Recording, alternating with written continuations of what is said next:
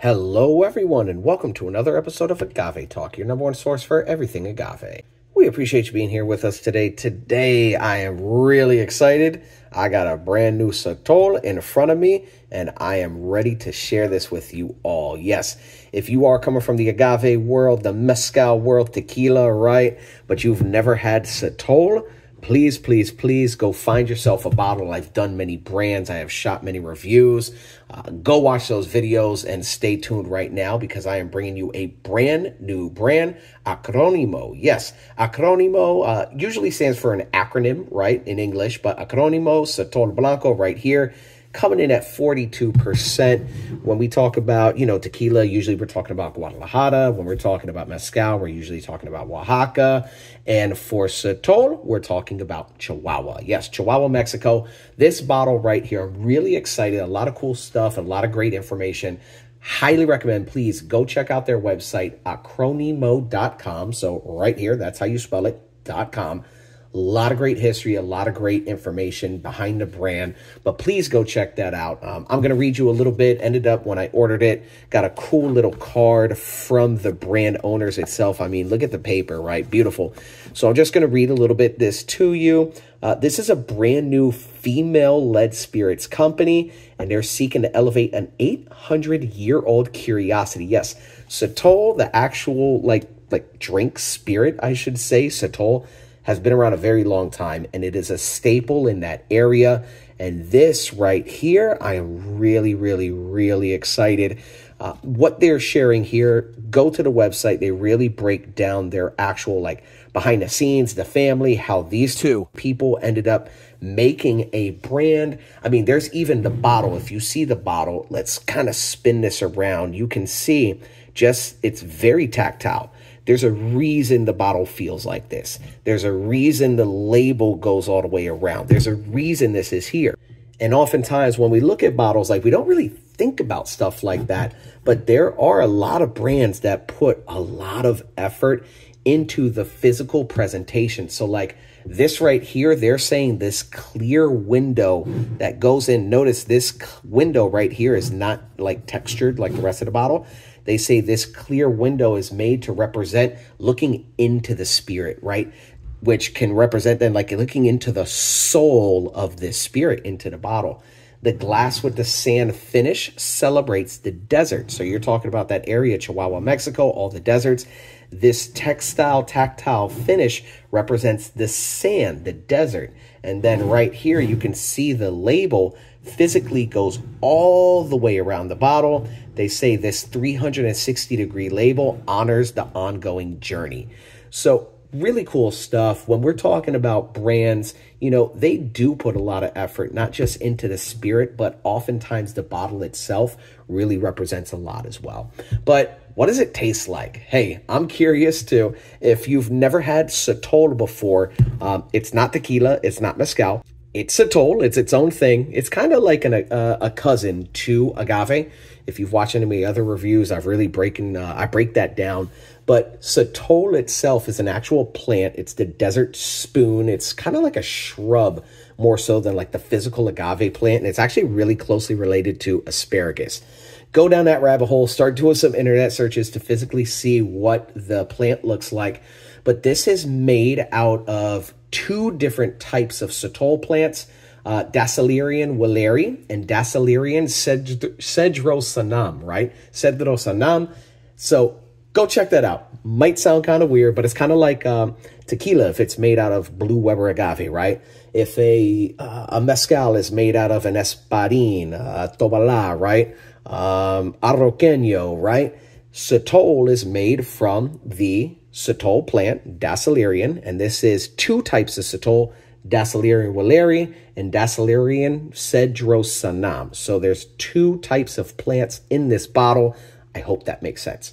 So I'm about to open this up, and you can see here 100% Sotol, and there's the varieties right there. So again, this is made from two different types of Sotol plants in one bottle. Going to make for a really cool taste for sure. This is the very first batch of this spirit. Really excited to have this very first batch. And you can see here it says, unlock the untamed spirit of the desert, Crafted with passion, our Sotol is a tribute to the terroir and its pioneers. We are the spirit of Chihuahua. We are Acronimo, right? Bottle number 1. Excellent. Well, batch number 1, I should say.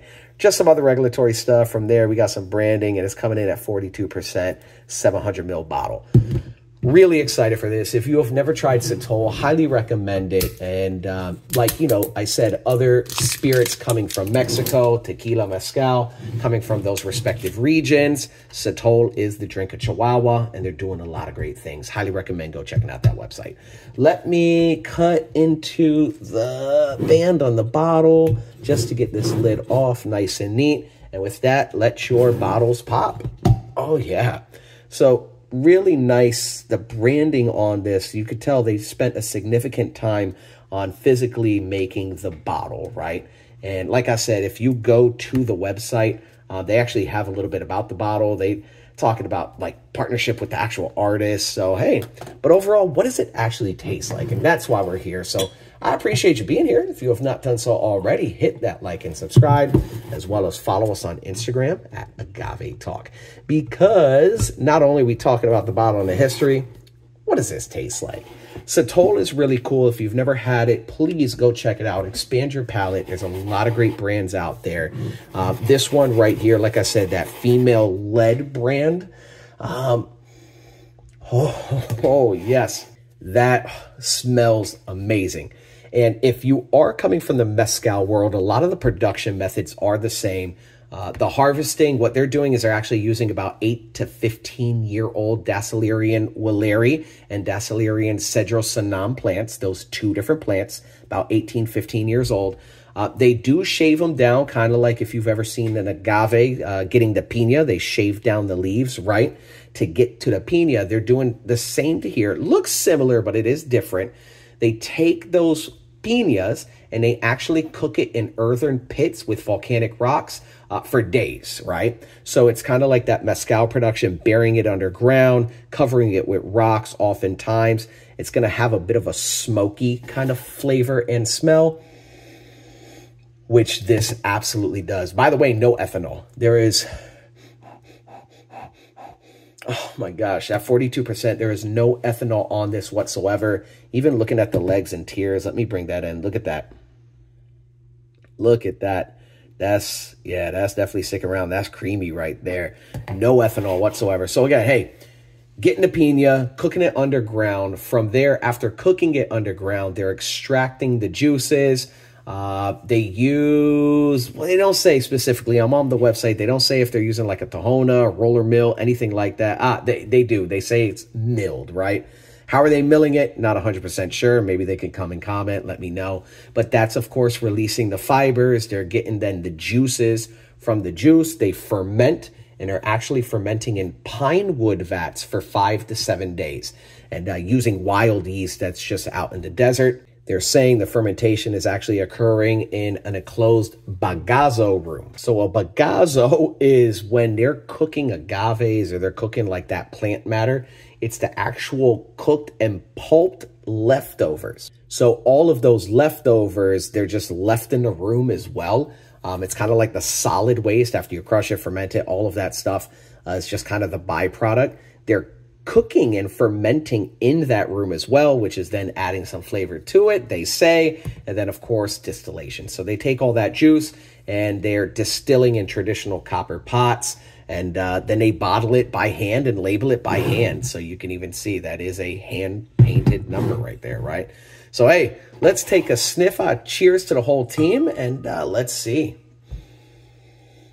Like I said, I mean, it's definitely, it smells like Sotol. So if you know what a great tequila smells like, it smells like Blue Weber Agave. That's what tequila should smell like, right?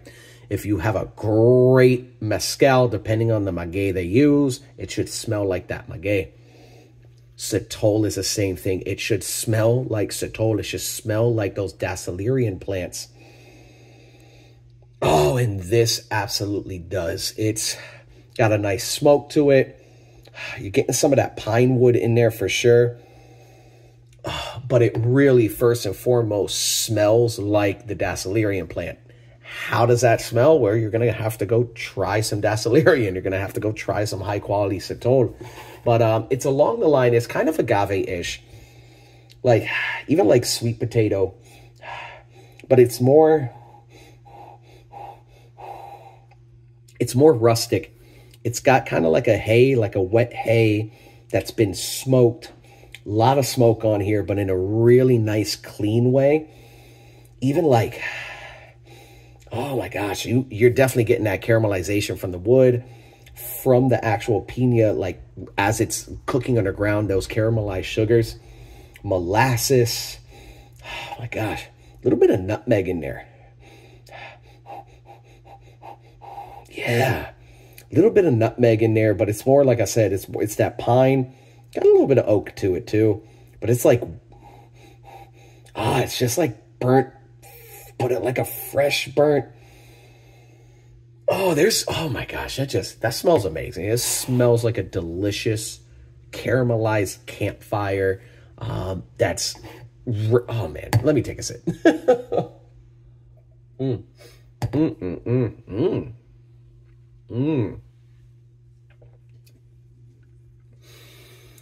Ooh, that's interesting. Ooh. Now, when we're making Sotols, a lot of Sotols are made with the Dasylirion Wheeleri. That is a very common Dasylirion plant that is used for Sotol production. But when we talk about like mezcal, right? How there's some rare maguey, some rare agaves. You start getting away from the espadines, right? Oh my gosh, there's a lot of great stuff out there. That's where that Wheeleri and Cedrosanum comes in. And the flavor on this, let me take another sip. Oh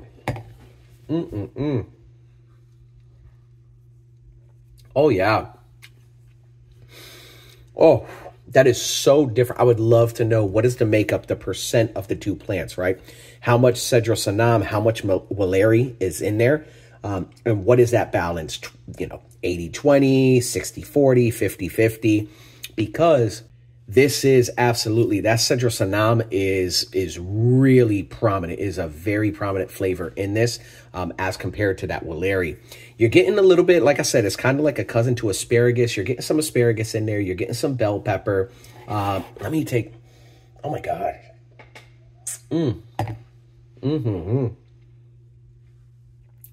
It's even like melon. You're getting like melon, like cantaloupe. Little bit of white pepper on the back for sure. This is not spicy. Even at 42%, like I said, 0 ethanol whatsoever. But it's kind of got like a basil, bell pepper, asparagus, mixing with melon, hazelnut, walnut kind of vibes. That sounds weird, I know. But this is delicious. Let me take this last sip.